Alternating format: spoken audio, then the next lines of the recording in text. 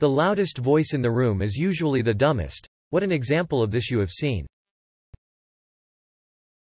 Finding out everyone on the internet is suddenly an expert in the operation, design, and recovery of deep submergence vehicles has certainly been an eye-opener.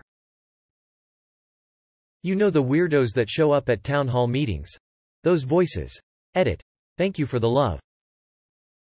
There's a sign at Ramsat Park that says, "Do not drink the sprinkler water," so I made sun tea with it and now I have an infection. I work loss prevention. I arrested a guy once, who when he was searched by police and had his meth taken, shouted "Give me back my crystal meth" at the top of his lungs. So probably that. Ever been to a family dinner? Every class in every public school ever. Edit. For everyone saying the teacher, teachers speak the most, they are rarely loudest. Edit. Dear Reddit. I never thought that this would happen to me. For those of you who didn't read Penthouse magazine forums in the 70s, that comment is probably lost on you. I'm amazed that I've been here for a few years and got this many upvotes for this comment.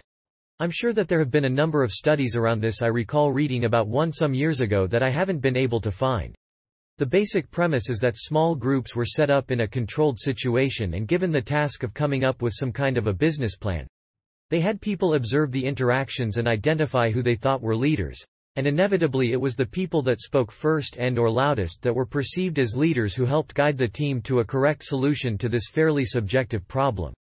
The twist was that the study was also replicated with the groups given the task to solve a mathematical problem. Again, the loud ones were perceived as the ones who led the group to the right answer, even though in this case the answer was often objectively incorrect. Having worked in the business world for many years, I can say that I've seen many people who are in positions of leadership, management solely because they were loud, assertive and confident, despite being wrong.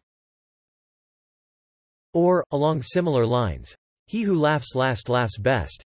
But he may get a reputation for being a little slow on the uptake. My ex-husband. We couldn't discuss anything. His answer to every problem was just to scream over me until he got his way.